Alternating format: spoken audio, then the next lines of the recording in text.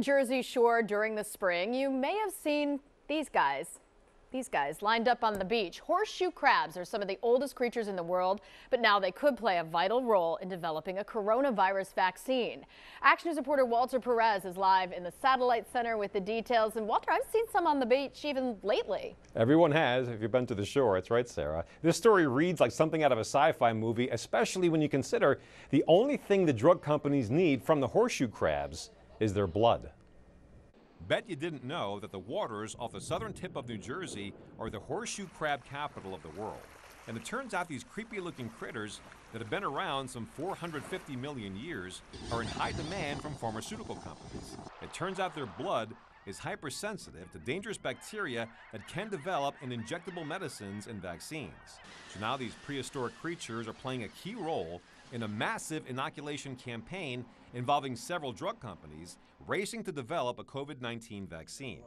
But David Wheeler, executive director of the Conserve Wildlife Foundation, says since the horseshoe crab is a protected species, pharmaceutical companies are only allowed to collect the crabs and extract their blood. Certain numbers that are allowed.